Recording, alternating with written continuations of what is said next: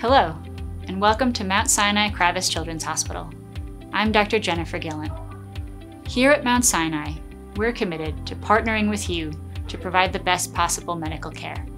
As part of this, I want to introduce you to our Rapid Response Team, or RRT. This team is made up of an ICU or intensive care unit doctor, nurse, and respiratory therapist.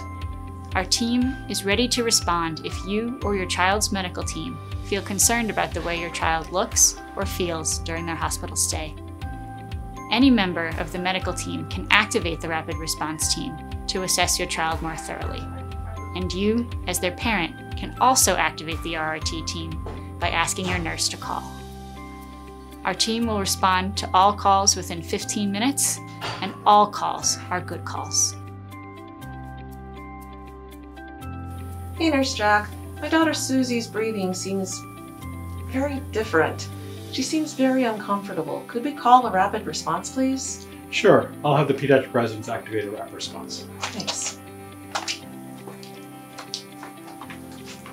Hi, I'm Dr. Rotella. I'm one of the resident doctors on the team. I hear you have some concerns about your daughter. I have activated a rapid response and the team is on their way. In the meantime, I'm going to wait with her and examine her until they arrive. Thanks. Hi.